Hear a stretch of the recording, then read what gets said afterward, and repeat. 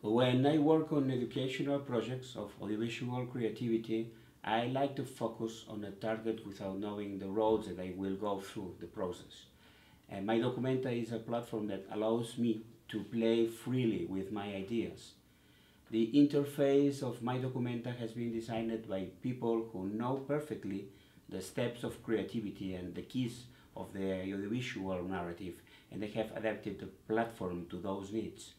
So, MyDocumenta has become my favorite tool for experimenting ideas and proposals before becoming multimedia audiovisual resources for education. Also, it's good news that MyDocumenta is offering its own e-commerce wallet that will make possible for many talented people having an area of commercial development of its products without changing platforms.